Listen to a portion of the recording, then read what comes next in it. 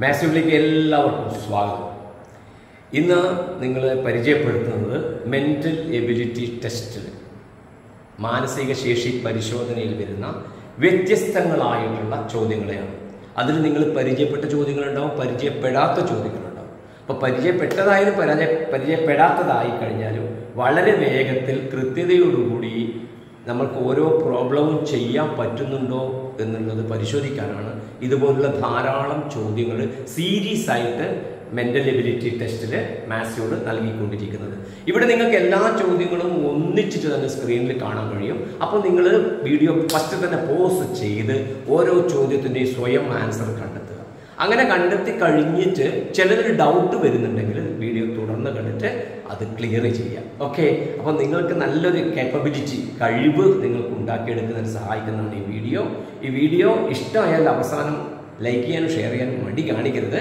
Subscribe ചെയ്യാത്തവരുണ്ടെങ്കിൽ subscribe ചെയ്യണം എന്നുകൂടി അഭ്യർത്ഥിക്കുന്നു. നമുക്ക് ക്ലാസ്സിലേക്ക് കടക്കാം. First question, find out the word among the options which can be formed by using the letters of the word reasonable. അതായത് റീസണബിൾ എന്ന വാക്കിലത്തെ അക്ഷരങ്ങൾ ഉപയോഗിച്ചിട്ട് ഉണ്ടാക്കാൻ കഴിയുന്ന വാക്ക് ഈ താഴെ പറയുന്നവയിൽ ഏതാണ് എന്നാണ് ചോദിച്ചിട്ടുള്ളത്. ഇതിലത്തെ ലെറ്റേഴ്സ് ഉപയോഗിച്ചിട്ട് ഉണ്ടാക്കാൻ പറ്റുന്ന വാക്ക് ഇവിടെ നോക്കുക. നമ്മൾക്ക് ഒപ്പേറ എന്ന് പറയുമ്പോൾ ഓ ഉണ്ട്, പി ഉണ്ട്, ഇ ഉണ്ട്, ആർ ഉണ്ട്, എ ഉണ്ട്. അപ്പോൾ ഇവിടെ പി എന്ന് പറയുന്ന ഒരു ലെറ്റർ ഉണ്ട്, അതിവിടെ ഇല്ല. അപ്പോൾ ഈ വാക്ക് ഉണ്ടാക്കാൻ കഴിയില്ല.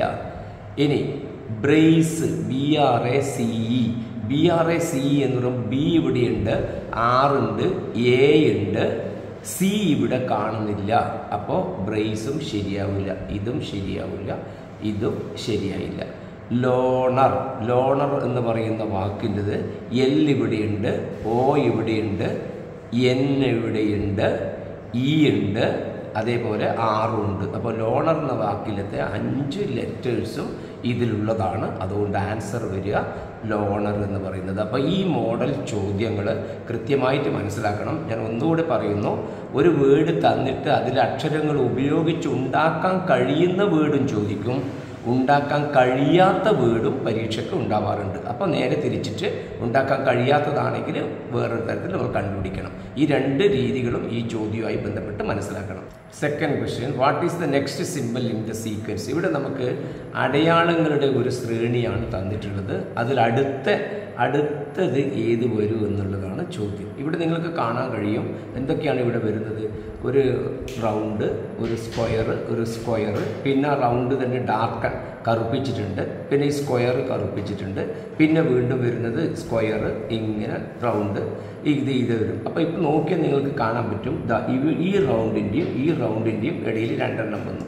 നോക്ക്, ഇതിൻ്റെയും അതായത് ഒരു റൗണ്ടും 2 സ്ക്വയറും കഴിഞ്ഞിട്ട് അടുത്തത് വരുന്നു അല്ലേ. അപ്പോൾ അത് ഈ സ്ക്വയർ ഇതിൻ്റെയും വേറെ 2 വരുന്നുണ്ട്, പിന്നെയും വീണ്ടും വരുന്നുണ്ട്. അപ്പോൾ 2 ഈ പറയുന്ന സ്ക്വയർ കഴിഞ്ഞിട്ടാണ് വീണ്ടും റൗണ്ട് വരുന്നത്. ആ റൗണ്ട് വരുന്ന സമയത്തുള്ള പ്രത്യേകത എന്താണ് നമുക്ക് കാണാവുന്നത്? ചിലത് ഡാർക്കൺ ചെയ്തിട്ടുണ്ട്, ചിലത് ഡാർക്കൺ ചെയ്തിട്ടില്ല.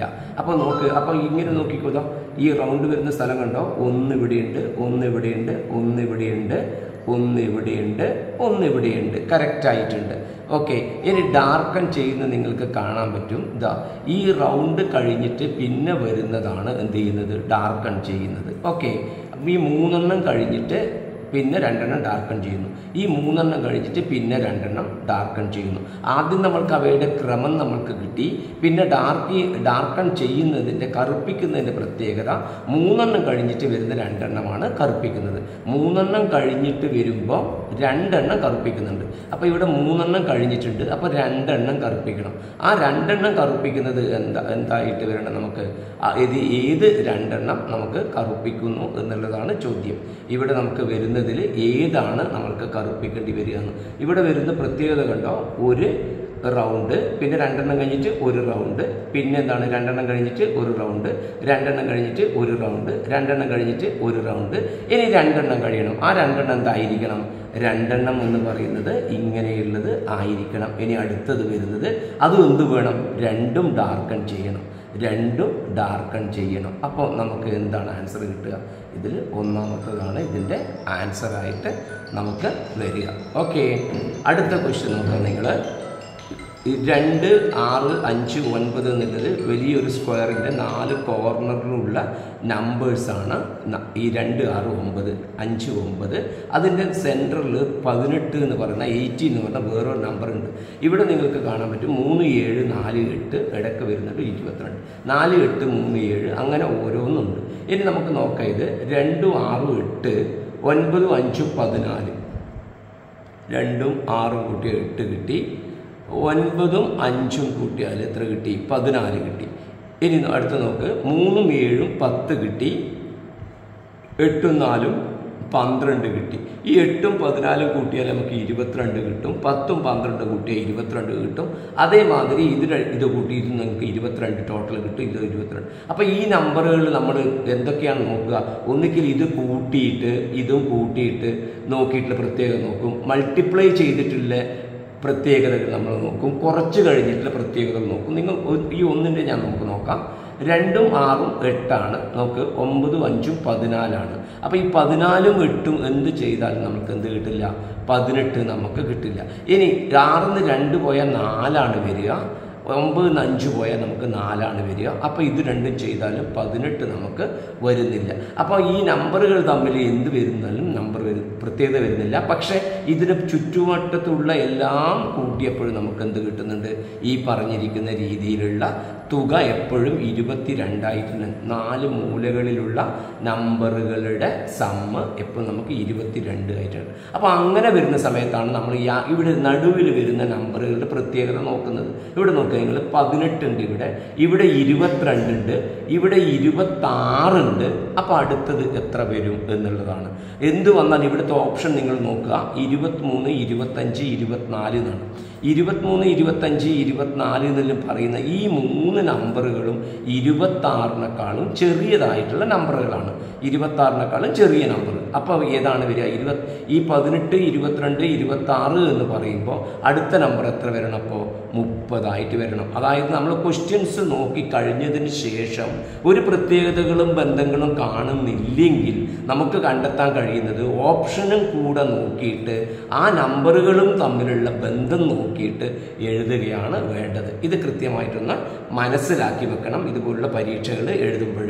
നെക്സ്റ്റ് ക്വസ്റ്റ്യൻ നമുക്ക് നോക്കാം. Arrange the following in A meaning sequence.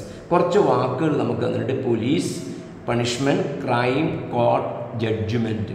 അതായത് ഈ 5 വാക്കുകളെ നമ്മൾ എന്ത് ചെയ്യണം? അതായത് പോലീസ്, പണിഷ്മെൻറ്റ് ശിക്ഷ, കുറ്റം, കോടതി, വിധിന്യായം. ഇതാണ് ഇതിൻ്റെ മലയാളം. അപ്പോൾ ഇത് ഏത് ഓർഡറിലാണ് വരിക? അർത്ഥപൂർണമായിട്ടുള്ള ഓർഡറിൽ. ആദ്യം എന്താണ് നടന്നിട്ടുണ്ടാവുക, പിന്നീട് എന്ത് എന്നുള്ള ഓർഡറിൽ എഴുതുകയാണ് വേണ്ടത്. ഇപ്പോൾ police,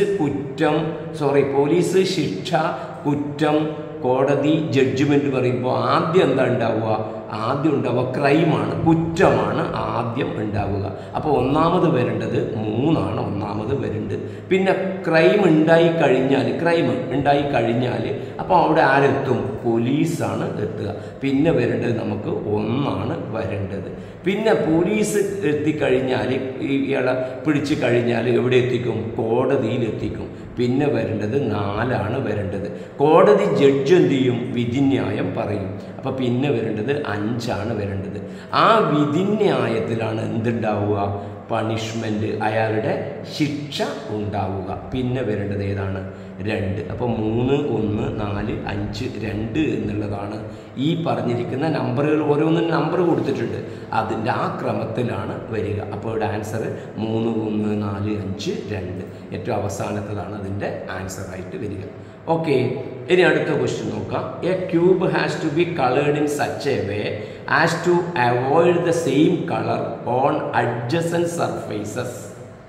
find the minimum number of colours required എന്നാണ്. അപ്പോൾ എന്താണ്? ഒരു ക്യൂബ് നിങ്ങൾക്ക് അറിയാം.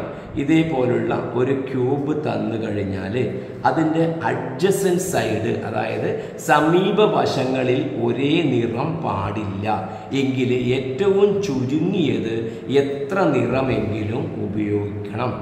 അതായത് ഒരു സമചതുരക്കട്ടയുടെ സൈഡുകൾ പെയിന്റ് അടിക്കുമ്പോൾ അടുത്തടുത്ത മുഖങ്ങളിൽ, അതായത് ഇവിടെ ഒരേ കളർ പാടില്ല, ഇവിടെ ഒരേ കളർ പാടില്ല എങ്കിൽ മിനിമം എത്ര കളർ ഉപയോഗിക്കേണ്ടി വരും എന്നുള്ളതാണ് ചോദ്യം. നമുക്ക് നോക്കാം. ഇവിടെ ഒരു കളർ ഉപയോഗിച്ച് കഴിഞ്ഞാൽ, ഇവിടെ ഒരു കളർ ഉപയോഗിച്ച് കഴിഞ്ഞാൽ അതേ കളർ ഉപയോഗിക്കാൻ എവിടെ പറ്റുള്ളൂ? അതിൻ്റെ ചുറ്റുവട്ടത്തും പറ്റില്ല, അതിൻ്റെ താഴെ പറ്റും. അപ്പം മുകളിലും താഴെയും, അതായത് ടോപ്പിലും ബോട്ടത്തിനും എന്ത് ചെയ്യാൻ പറ്റും? ഒരേ കളർ ഉപയോഗിക്കാൻ പറ്റും, ഒരു കളർ ഉപയോഗിക്കാൻ പറ്റും. ഇനി നോക്കുക, ഇവിടെ ഈ സൈഡിൽ ഒരു കളർ ഉപയോഗിച്ചാൽ ആ കളർ എവിടെ ഉപയോഗിക്കുക? ഇതിൻ്റെ ഇപ്പുറത്തെ സൈഡിൽ ഉപയോഗിക്കാൻ പറ്റും. അപ്പോൾ 2 കളറായി. ഒരു കളർ ഇവിടെ ഉപയോഗിച്ചാൽ മറ്റേ കളർ എവിടെ ഉപയോഗിക്കാൻ പറ്റും? അതിൻ്റെ പിറകിൽ ഉപയോഗിക്കാൻ പറ്റും. അപ്പോൾ അതും എത്രയായി? ഒന്ന് അവിടെയായി, ഒന്ന് ഇവിടെയായി. അപ്പോൾ ടോട്ടൽ എത്ര വരും? 3 കളർ മിനിമം ഉപയോഗിക്കുക. അപ്പോൾ ആൻസർ 3 ആണ് വരിക. അടുത്തടുത്ത് ഉപയോഗിക്കാൻ പാടില്ല എന്ന് പറയുമ്പോഴാണ് അതിൻ്റെ പ്രത്യേകത. നെക്സ്റ്റ് ക്വസ്റ്റ്യൻ നോക്കൂ. How many straight lines are the in the given figure? ഈ തന്നിരിക്കുന്ന ചിത്രത്തിൽ ഏറ്റവും ചുരുങ്ങിയത് എത്ര വരകൾ ഉണ്ട് എന്നുള്ളതാണ്. ഒരുപാട് വരകൾ എന്ന് പറയാൻ പറ്റും. ഈ കുഞ്ഞി ഇവിടുന്ന് ഇവിടത്തേക്കുള്ള ഒരു ലൈനിനെ ഇവിടുന്ന് ഇവിടത്തേക്കും ഇവിടുന്ന് ഇവിടത്തേക്കും എന്നൊക്കെ പറയാം. പക്ഷേ മിനിമം എത്ര ലൈൻസ് ഉണ്ട് എന്നുള്ളതാണ് ചോദ്യം. ഓക്കെ, സ്ട്രെയിറ്റ് ലൈൻസ് പറഞ്ഞാൽ മിനിമം സ്ട്രെയിറ്റ് ലൈൻസ് ആണ് ഉപയോഗിക്കുന്നത്. മിനിമം ഏറ്റവും ചുരുങ്ങിയത് എത്ര വരകളുണ്ടെന്ന് അത് സിമ്പിളായിട്ട് നമുക്ക് കാണാൻ പറ്റും. നോക്കിക്കോളൂ. ഇവിടെ നിങ്ങൾക്ക് ഒരു വര കാണാം, ഇവിടെ 1 കാണാം, 1 ഇവിടെ കാണാം, 1 ഇവിടെ കാണാം. അപ്പോൾ ഈ സൈഡിൽ നിന്ന് തുടങ്ങുന്നതിൽ എത്ര എണ്ണം വന്നു? 4 എണ്ണം വന്നു കഴിഞ്ഞു. ഇങ്ങനെ. ഇനി ഈ സൈഡിൽ നിന്നാണ് തുടങ്ങുന്നതെങ്കിലോ ഇങ്ങനെയാണ് തുടങ്ങുന്നത്, ഈ സൈഡ് വെച്ചിട്ടാണ് തുടങ്ങുന്നതെങ്കിൽ 1 2 3 4 എത്ര എണ്ണം വന്നു കഴിഞ്ഞു? 4 എണ്ണം. ഇനി ഈ സൈഡ് വെച്ചിട്ടാണ് തുടങ്ങുന്നതെങ്കിൽ, ഇപ്പുറത്തെ സൈഡ് വെച്ചിട്ടാണ് തുടങ്ങുന്നതെങ്കിൽ 1 വര 2 3 4. അപ്പോൾ എത്ര എണ്ണം വന്നു? 4. അപ്പോൾ നമുക്ക് ടോട്ടൽ നമുക്ക് എത്ര കിട്ടും? 4 4 8 4 12 എന്ന് പറയുന്ന ആൻസർ കിട്ടും. അപ്പോൾ ഈ ചോദ്യത്തിൽ നിങ്ങൾക്ക് ഇവിടെ 6 ചോദ്യങ്ങളാണ് കാണുന്നതെങ്കിലും ഈ 6 ചോദ്യങ്ങളും ഡിഫറെൻറ്റ് ടൈപ്സ് ആണ്, വ്യത്യസ്തതകളുള്ള ചോദ്യങ്ങളാണ്. അപ്പോൾ പുതിയ മോഡലുകൾ പരിചയപ്പെടുമ്പോഴാണ് നമ്മൾക്ക് എക്സാം വളരെ ഈസി ആയിട്ട് എഴുതാൻ പറ്റുന്നത്. ഈ മോഡലുകളെല്ലാം നിങ്ങൾ ഒന്നും കൂടി വീഡിയോ കണ്ട് വീഡിയോ പോസ് ചെയ്ത് സ്വന്തമായിട്ട് ഇതിൻ്റെ ആൻസർ കണ്ടെത്തി നിങ്ങളുടെ കഴിവ് ഒന്നുകൂടി പരിശോധിക്കുക. നമുക്ക് പുതിയ ഇനങ്ങളുമായി വീണ്ടും കാണാം. ബൈ.